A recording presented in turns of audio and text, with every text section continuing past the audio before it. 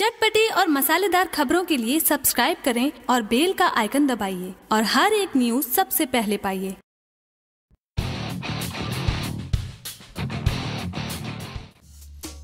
भोजपुरी फिल्मों के jubilee star Dinesh Nirahua की फिल्म होली के मौके पर पूरे भारत के साथ साथ नेपाल के बॉक्स ऑफिस पर शेर हिंदुस्तान ने रिलीज किया गया और रिलीज होते ही भोजपुरी बॉक्स ऑफिस पर ताबड़तोड़ कमाई करना शुरू कर दिया। जी हां, पहला दिन जिस तरीके से सिनेमाघरों में हाउसफुल का बोर्ड लगा दिखाई दिया, उसी तरह ही शेर हिंदुस्तान दूसरे दिन भी सिनेमाघरों में जबरदस्त रिस्पॉन्स देखा गया और सभी सिनेमाघरों में फिल्म को जबरदस्त कलेक्शन देखा गया। ऐसे में सभी भोजपुरी दर्शक यह जानना चाहते होंगे कि फिल्म ने दूसरे दिन का कलेक्शन क्या किया होगा। हालांकि आपको बता दें कि फिल्म के डिस्ट्रीब्यूटर या फिर फिल्म के निर्माता की तरफ से अभी तक कोई भी ऑफिशियली डेटा शेयर नहीं किया गया है, लेकिन मीडिया रिपोर्ट की खबर माने तो शेर हिंदुस्तान ने पूरे भारत में पहला दिन करीब 15 से 20 लाख रुपए का कलेक्शन कर लिया है और 2 दिन की कलेक्शन की बात करें तो पहले और दूसरे दिन मिलाकर करीब 25 से 30 लाख रुपए का कलेक्शन किया है। हालांकि आपको बता दें कि यह ऑफिशियली कलेक्शन नहीं है। आपको बता दें कि शेर हिंदुस्तान में निरहुआ का देशभक्ति अंदाज भोजपुरी दर्शकों को काफी ज्यादा पसंद आ रहा है। खास करके निरहुआ के दमदार डायलॉग देशभक्ति पर भोजपुरी दर्शक जमकर सीटी बजाते हुए सिनेमाघरों में नजर आते हैं, जो दर्शकों को काफी ज्यादा आनंदित करता है। ऐसे में अगर आप लोगों ने अभी तक निरहुआ का धमाकेदार फिल्म शेर हिंदुस्तान नहीं देखा है तो आप अपने नजदीकी सिनेमाघरों में जाकर